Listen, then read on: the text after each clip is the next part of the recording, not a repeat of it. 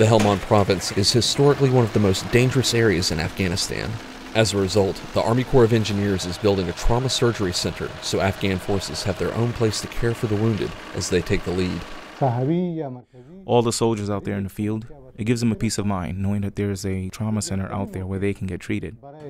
That peace of mind stems from the fact that Role 2 hospitals are capable of life-saving intervention surgeries. Previously, the closest Role 2 was in Lashkar-Gah, almost 25 miles away. Some of these people coming in from just the local area, coming into the base, they may not have time to go, 20, 30 minutes to get to Lashkar-Gah. The building is scheduled to be complete in May, and the trauma surgeons should start saving lives by July. Reporting from Camp Shorbach, I'm Army Staff Sergeant Daniel Sullivan.